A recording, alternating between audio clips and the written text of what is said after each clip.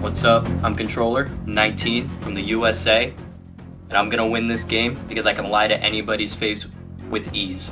My game plan going into this, make friends with everybody, make them feel safe, make them feel calm, then when the moment's right, get rid of them because I won't need them anymore. I think I'm gonna win this game because it's super easy for people to like me, for people to talk to me.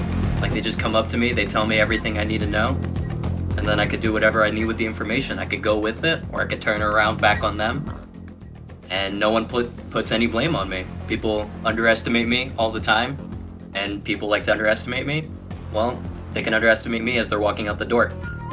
I'm a David because I come in not super good at challenges. I try my best, but always end up falling on my face. And that leads to people believing that I'm not a threat.